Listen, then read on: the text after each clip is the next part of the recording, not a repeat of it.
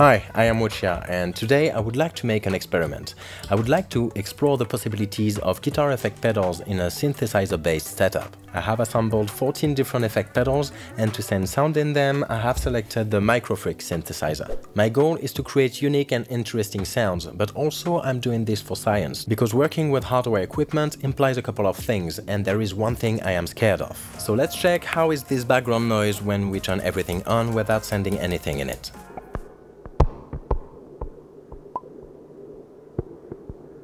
Okay, so there is definitely some background noise. See, each equipment you add can bring in some background noise, and when you plug as many in this way, this background noise can add up and can become pretty loud in the end. Especially with distortion pedals that will bring everything up. See, we're already experimenting, so how do we proceed? To make things more interesting, I have hidden all the pedals from view and assigned them a number. I will use a random number generator to select the next pedal to reveal, then we'll discuss its features and add it to the chain. So first I'll add all the pedals and then I'll try a couple of things. The order of the effect in the chain is predetermined, as I would like to try some things first, and all the pedals I will be using today happen to be from the same brand, Sonic Cake. This is not really a sponsored video as I'm doing this on my own, but they were kind enough to send me all those pedals for me to try, so I thought that was the perfect video to try them out. So let's start right now with this pedal that I need to reveal first, and that will be our first pedal in our chain of effect. This is Sonic ABY. This is a splitter, so that will take the signal from this input and send it out through two outputs. So that goes out to two chains of effect. You can switch between the two chains with this foot switch if you are in AB mode, and you have a Y mode to have the both chains play simultaneously in parallel. So during this video I will switch between chain A, chain B and both at the same time. So for now we should hear the synthesizer without any effect, so here is how it sounds. And with this I'll probably play with the low pass filter and the filter envelope. And I'll probably play with the waveform as well.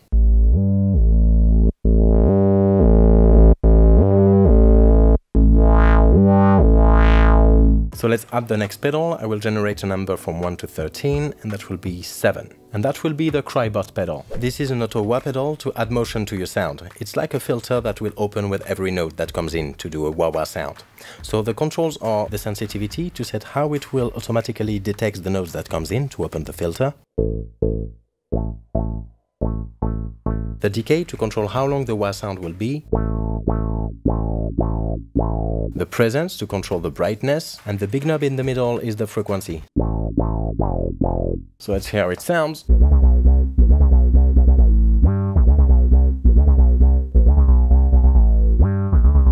So that's a nice wah-wah to add some motion, but maybe I will change its position in the chain, but we'll see that once we have more pedals in the chain. So the next one is the number 6. So that will be the Levitate pedal. Levitate is one of the newer pedals from Sonic Cake. It is both a reverb and a delay effect, and that's why I've put it at the end of the chain. You can activate the reverb with this foot switch, and you would then have the dry wet here and the decay time here. And the other foot switch will activate the delay, for which you have the delay time and the feedback knob. And instead of a dry wet knob, you would have two separate knobs for the volumes of both the dry signal and the delayed repetitions. So for now, both effects are on different chains. Let's see how it sounds. First I'll add the reverb.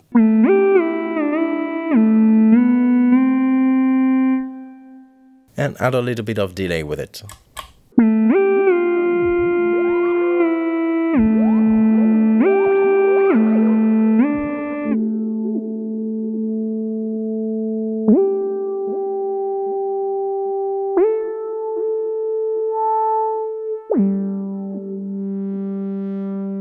Now on to the next pedal from 1 to 11, and that will be number 8. And that will be the Wavecrush. Wavecrush is a bit crusher to either add crunch or totally mangle your sound. It is meant to reduce the quality of the signal to the point it becomes a distortion effect. The big button in the middle is the sample rate that you can reduce, and that will create a particular type of distortion. I have a video on beat crushers that explains in detail how reducing the sample rate transforms the sound, if you want to see exactly how it works. And same for the bit resolution that is here that you can reduce as well. Right now we are in classic mode, but there are two more modes that will sound different. There is radio, that will simulate more of a radio sound, and gram, that will simulate more of a gramophone. And then you have a dry wet, which is always cool.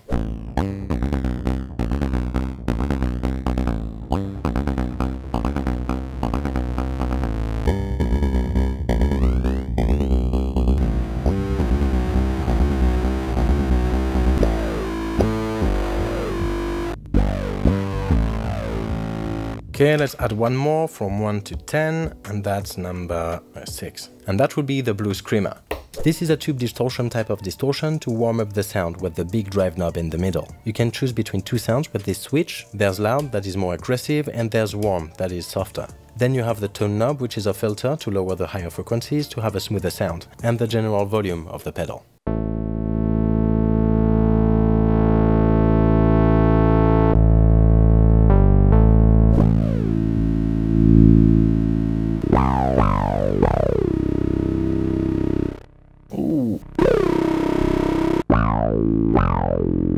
Okay, let's add another 1 to 9, and that's 5. And that will be the warp dimension. Warp dimension is also one of the newer pedals from Sonic Cake, and it can be either a chorus, a flanger, a phaser, or a tremolo effect. Each of those effects have an LFO, so you can change its rate here, or you can tap the tempo you want with this foot switch. I don't know how practical that is. Then you can change the depth of the modulation here, which is kind of the strength of the effect, and then you would have a tone knob to make the sound more or less bright, and you have the general volume of the pedal here. So it's funny because on one chain we have only filtering and distortion, and on the other we have time-based effects like reverb, delay, and now chorusing and flanging.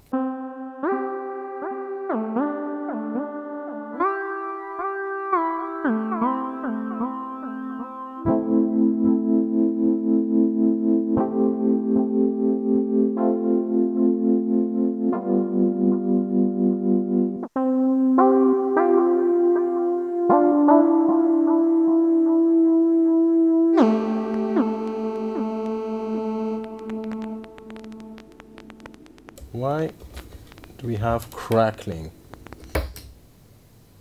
Okay, so the blue Skreamer introduces crackling. Okay.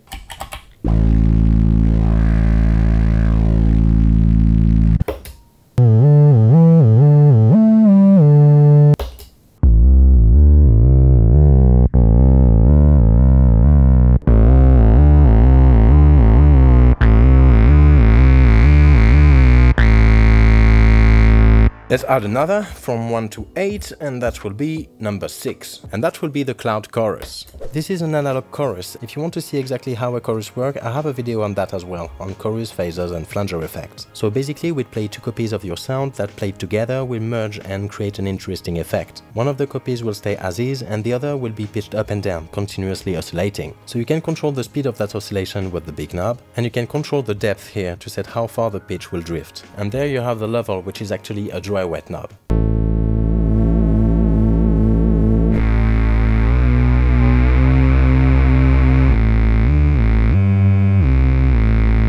Yeah, it gives it kind of a super soul feel, kind of a Reese bass feel.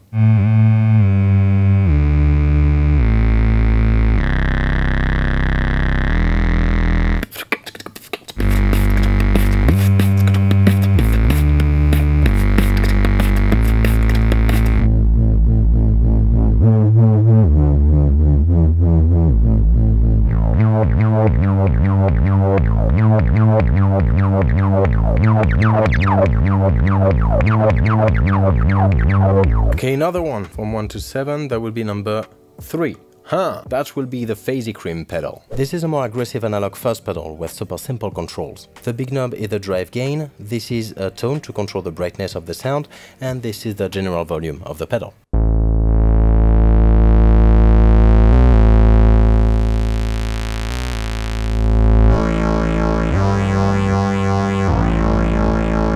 That's funny because this fuzz pedal adds a lot more harmonics to the sound, and then it goes to the phaser, which has the effect of kind of a filter with a few notches.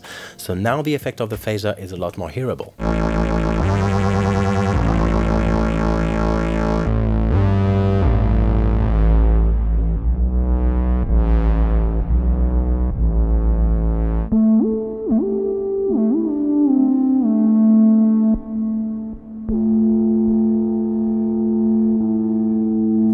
I love this sound.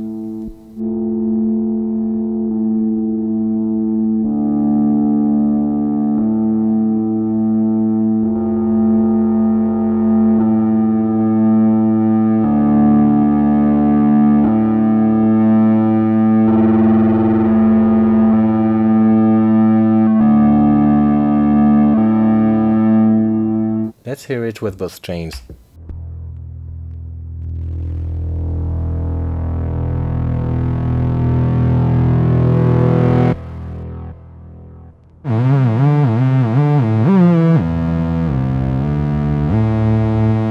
Let's add one more from 1 to 6, that will be number 2, and that will be the rude mouse. Woo, that adds a lot of noise. It is an analog overdrive pedal, so it's similar to the Blue Skreamer, and it also has two modes, one classic mode, that is warmer, and a hot mode, that is brighter. The big knob is of course the drive amount, and there's also a filter knob to control the tone, and the general volume here.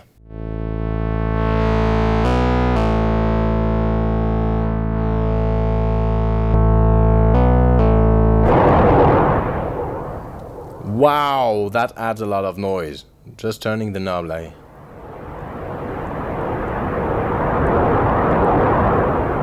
It's like a plane is passing by.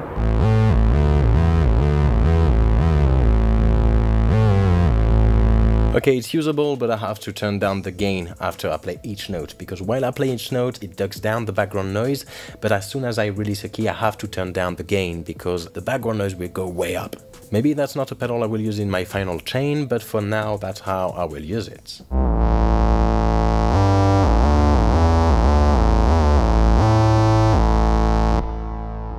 So let's hear how it sounds with both chains at the same time.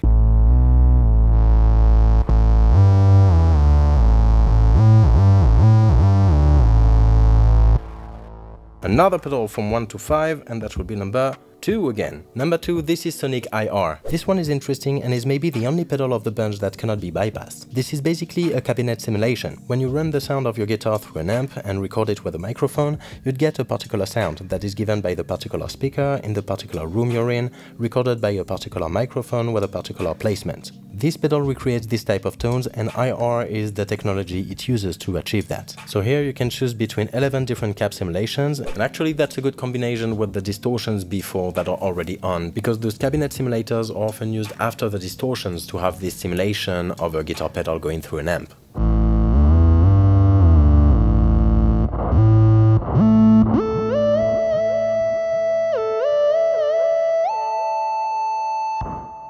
Okay, now with both chains.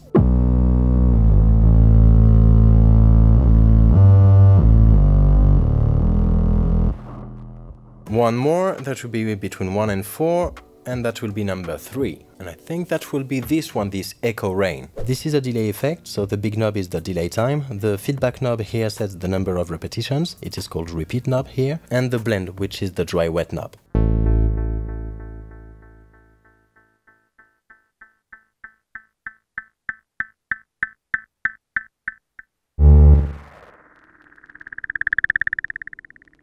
And the delay time is short enough that we can do crazy things like...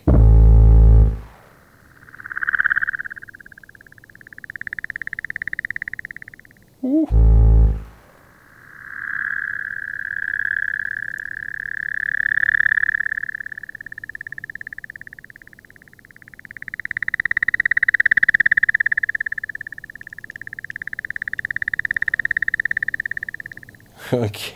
Okay, 3 left, so between 1 and 3, and that will be number 2. So this would be the shark pedal.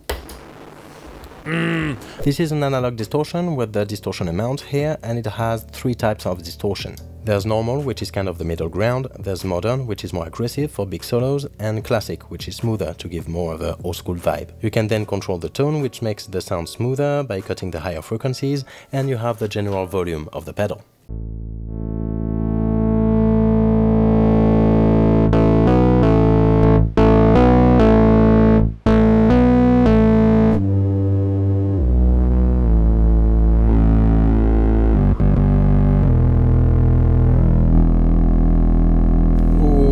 That is the kind of sound I like.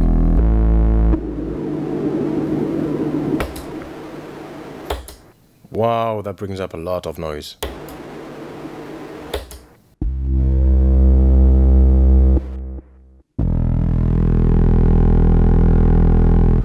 So let's hear it with both chains.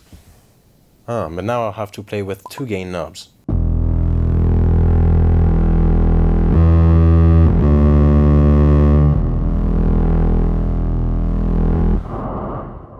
Okay, 1 out of 2, and that will be number 2. So that would be the Sonic Ambience.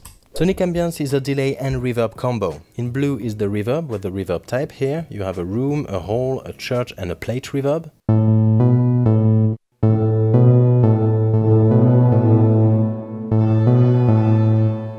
This is the dry wet for the reverb, and the green is for the delay, where you can also choose between 4 types of delays here. There's an analog delay, a digital delay, a tape delay style, and one with reverse feedback.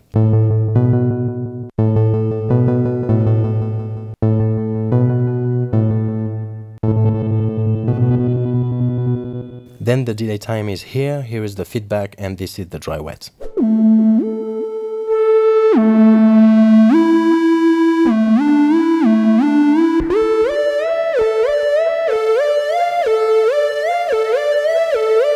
Now with both chains.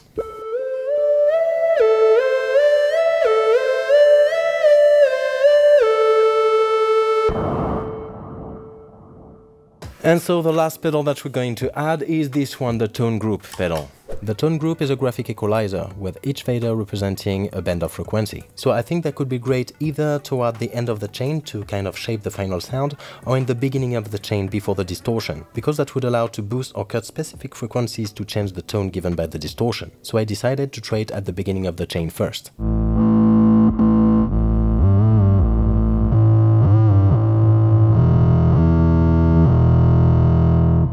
Okay, so now that everything is on, I will try to deactivate some of them that I think are a bit too much. Like if we make a bass sound, for example, it is not advised to put any reverb or delay on that. So let's deactivate that to see how it goes.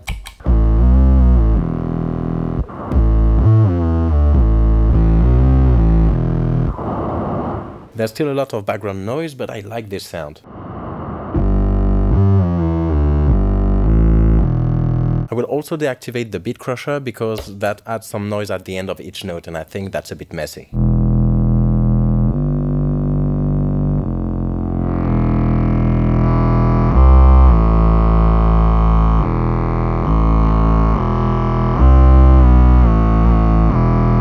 Or the other way around, if I play on higher octave, we can try to make a lead sound and then use some reverb and delay. This time I won't be using the shark or the rude mouse that appear to add a lot of background noise.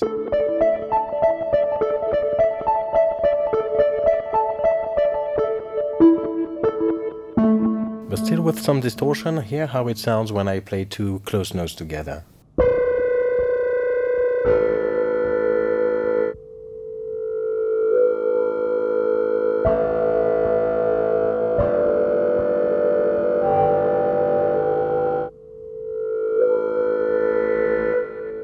Okay, so now that we've tested all those pedals, let's try to make one big chain of effect instead of having 2 in parallel. So first, I'll get rid of this ABY pedal and go directly into a distortion pedal. So the chain goes distortion, distortion, then cabinet simulation, auto-wah, then a chorus, then either a phaser or a flanger, I think. Then it will go into a reverb and delay, and then a EQ at the end to shape the sound.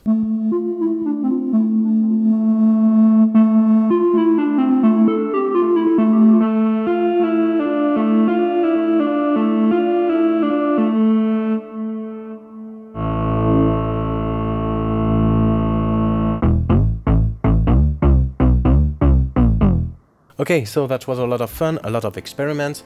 What other thing that I've learned today? What other takeaways?